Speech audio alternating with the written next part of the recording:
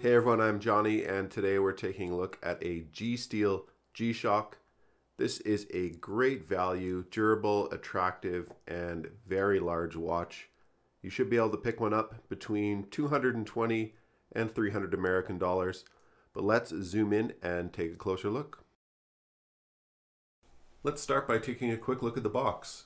This is the sort of standard tin most G-Shocks come in. I quite like it, especially if you have a solar G-Shock. I usually just store them on display like so. Also comes with your paperwork as well, for warranty and everything you need to know about the various functions. Like most G-Shocks, of course, you can get this in a number of different versions. I particularly would like to have a closer look at this bronze version. It's very attractive. This particular G-Shock I have here is the steel and plastic version, which is about $50 cheaper than the solid steel version of this watch. I do generally prefer the monochromatic solid look, but I don't mind this two-tone look either. This actual layering of steel and plastic, it does help with the shock resistance. Plastic and resin, of course, isn't as strong as steel, but it is actually more shock resistant. Of course, with a G-Shock, you shouldn't be too stressed about damage either way, because they make a very tough watch for the price. The watch has all the functions and more you'd expect from a G-Shock. I won't go over all of them, but you have 31 time zones, 5 alarms, perpetual calendar, stopwatch to 2 decimal points. The solar is also extremely impressive and will last 8 months with regular use, or 19 months if in storage. At 59 millimeters, it's really a gigantic watch, and that works because it's a G-Shock, not something you're probably going to wear with a suit. Let me just show you how big this watch is next to my already large Seiko Samurai.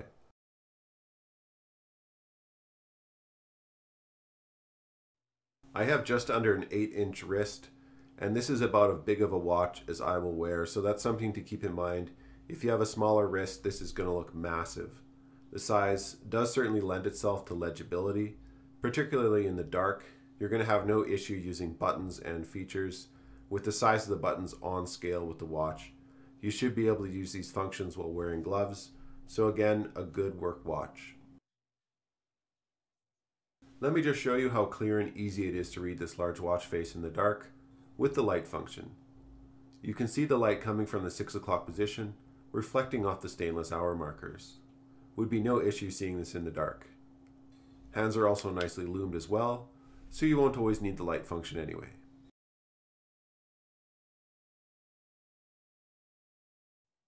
Look at the case back, 200 meters water resistant, or 660 feet, so you can dive with it, but there is no dive extension on the bracelet.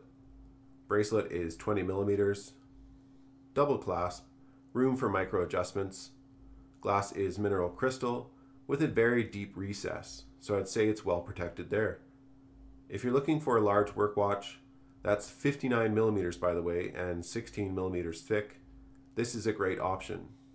Also a good watch to travel with, as I don't always like to travel with an overly expensive watch. So overall, this gets a great recommendation from me.